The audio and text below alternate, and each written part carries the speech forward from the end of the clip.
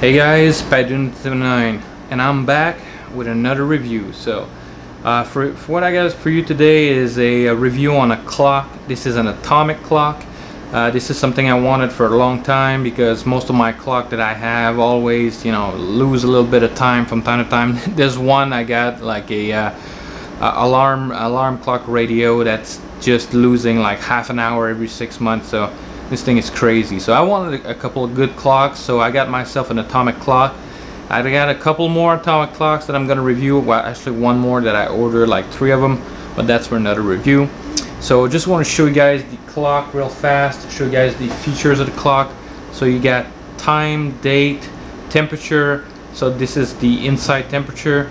You got that little radio tower here that's saying that it's receiving a signal. You got the zone for your time zone, so Eastern. For me it's Eastern. So just as a reference guys, this clock, I live in Montreal, well, close to Montreal, maybe 20 miles north of Montreal, and the radio signal is picking up. So this is from Colorado that the radio signal is being emitted from. So this thing is picking up the signal all the way up to Canada, and close to Montreal. So as a reference, if you guys want to purchase this clock, you don't think the signal is going to make it, the signal made it. So for me the signal took a little bit of time. I thought it was defective at first. The first time I turned it on, it did not receive a signal for the first 10 minutes. So but I was almost going to give up and return it, but I just waited all night. I just programmed it manually, waited all night. And the next morning when I came back, it's synchronized. So I had the little receiving signal and it's synchronized. And it did that for my second atomic clock that I bought, which is going to be in a future review. It did the exact same thing. So if it doesn't synchronize right away, just wait a couple of hours and it's going to synchronize. So let me show you guys the features of the clock. So this is an alarm clock as well, but this is more of a wall clock that you have a little stand that you could put for putting on the table. But let's see the button. So you got a set alarm, changing the zone for Eastern, Central and stuff like that, Celsius and Fahrenheit, a search function for the radio signal, and a snooze button for the alarm. So but for the alarm, the snooze button is on the back of the clock. So if you got it on a stand, you're gonna have to reach all the way back of the clock to deactivate the snooze. So it's not really useful, but it's got the function for a clock. So you see there's little legs on the back here. So if you want to put the clock down on the table or something, which I have it set up for me, so you just place it there and it's nice and stable. It stays there and you can see the clock. So I'm gonna show you guys the synchronization, the synchronicity of the clock compared to the website. So I got my iPad here. So this is time.gov. So let me just show you guys for the synchronization. So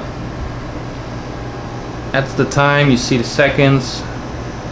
This is synchronized perfectly. So this is excellent. This is what I wanted. So I wanted an atomic clock, especially to get the most accurate time, because some of my clocks that I have just lose a couple of minutes and sometimes it's half an hour. So I got some cheap freaking clocks, so I want to get myself a good clock. So basically guys, that's it. So nice little atomic clock for the money. I paid $35 I think for this one, $32. So really cool, really nice little clock. It's gonna serve me hopefully for a couple of years and have always be on time.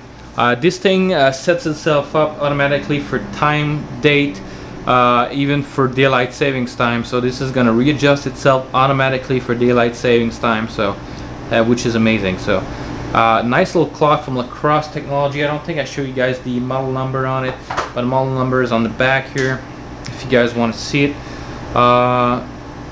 WT-8005. So from Crosse Technology. So you have different models. You have the model with inside and outside temperature, which you got a remote probe that you can put outside to get the outside temperature as well. I don't see that very useful because I just open up my phone and I got the temperature on my phone. So but anyways guys, a nice little clock. I give it a solid 9 out of 10.